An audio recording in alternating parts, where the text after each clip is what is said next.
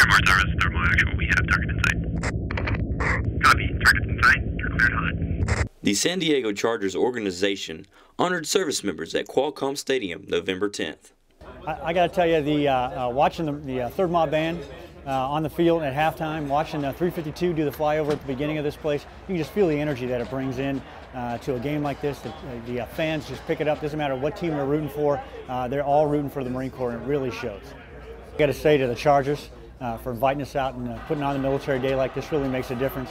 For USAA to sponsor it the way they do and make it all possible, it's fantastic. I can't put it into words. So, watching the Chargers play ball is always a pleasure, and it's something to see it in person. I don't know what it is. It's just different than seeing it at home, and man, they're just enormous people out there, that's for sure. So.